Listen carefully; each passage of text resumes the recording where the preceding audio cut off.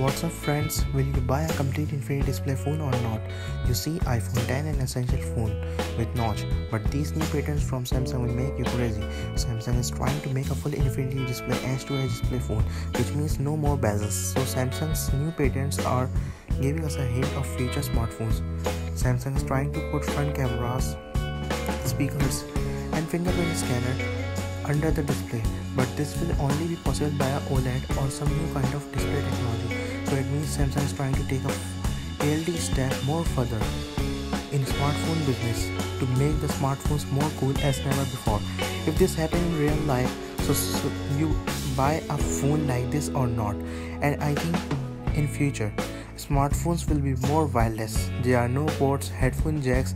And what are your thoughts about these patents from Samsung and future smartphones? What do you think about future smartphones and these patents? Let me know in the comment section below, and don't forget to subscribe, like and share this video with your friends. That's all. Thanks for watching.